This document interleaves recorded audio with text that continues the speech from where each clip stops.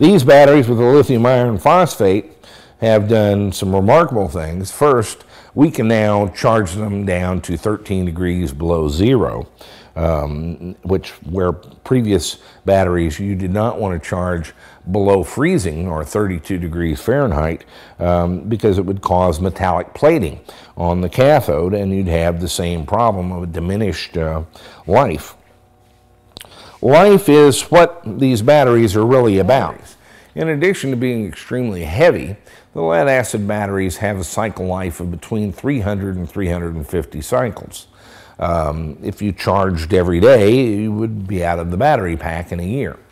If you don't discharge them past about 50%, and you don't have to charge every day, you might get 2 to 3 years out of a set of lead acid batteries, but then you have to replace them. And while your operating cost of the vehicle at a penny a mile for electricity,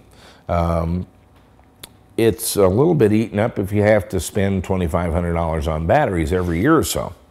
And so you've moved the problem from the gasoline pump to the battery store. The Thunder Skies, the good news is that they have a tested life of about 3,000 cycles. That's a little bit dependent on how you treat them, but that puts us in the 8 or 10 year range. The average lifespan of an automobile in the United States from showroom to reporting to the salvage yard for shredding is 9.2 years. And so we're hopeful we've basically got a battery that will last the life of the vehicle. And that's a good thing because these batteries for this car cost $9,600, which leads us to the interest in spending $3,000 on a charger that can take care of them. Yeah. If I'm willing to go down to 2,000 cycles, I can charge this battery at 3 times its current rating. These batteries are rated for 90 amp hours. I could charge it at a rate of 270 amp hours in 20 minutes. And in fact, I could charge the whole car then, because I have 2 strings in parallel, in about 20 minutes at 540 amps. Well, the problem is there isn't any 540 amps. At 120 volts AC or 240 volts AC, you typically have a 200 or a 400 amp service to your whole house. And there's no device I'm aware of that's available for money, less than $100,000, that would produce that amount of power to put it into the batteries. And so the charge time is a function of our charger's abilities, not of the battery's abilities. We could recharge these batteries in 20 minutes given enough power, but where would you get that amount of power? In actual practice, I found that it doesn't matter. One of the things about lithium iron phosphate batteries that's quite different from all other battery types, but certainly different from the nickel metal hydride or the nickel cadmium batteries, is there's not only no memory effect, but you can charge them. You do not have to fully discharge them ever, not even once, and not to condition them, not the first time, not after you've used them for a while. You simply don't have to do a full discharge ever. And you don't have to do a full charge ever. And they don't develop a range, there's no memory. In fact, simply by decreasing the finish voltage on the charge, you can extend the cycle rating quite beyond the 3,000 cycles. The manufacturer tells us that simply by dropping it from 4.25 to 4.1 volts, you can extend the life of the battery quite dramatically. Since we can charge it and discharge it at any time without regard to memory effect or cycling ability, any of those notions that have become part of the public consciousness using nickel metal hydride or nickel cadmium batteries, we can plug it in at any time we want. And with a charger that's programmable and will do a charge process and terminate itself, we basically walk away. And that brings me back to the programmability of the Brusa.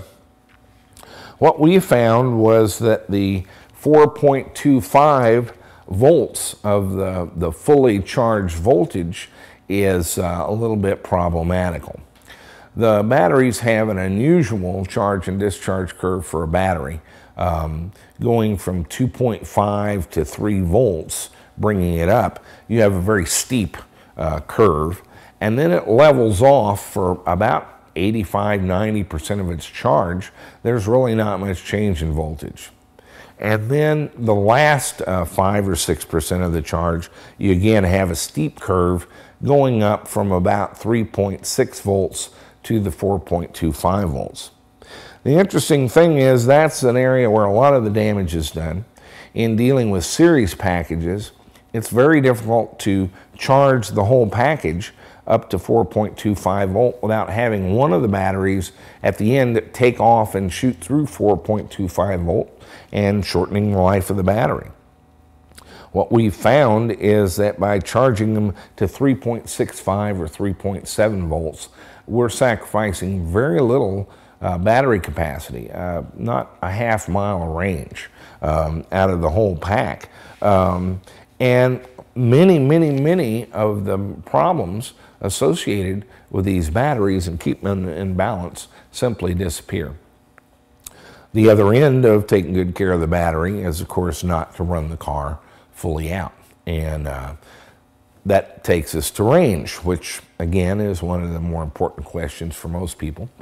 And I will say that individuals living in major metropolitan areas with extended commutes, an electric car probably isn't there yet for you. For most of us, though, it quite is. There's 203 million Americans licensed to drive, some 235 million automobiles, which is over half the automobiles existing in the world. Collectively, we drive about 8 billion miles a day, which works out to about 14,000 miles per year per driver.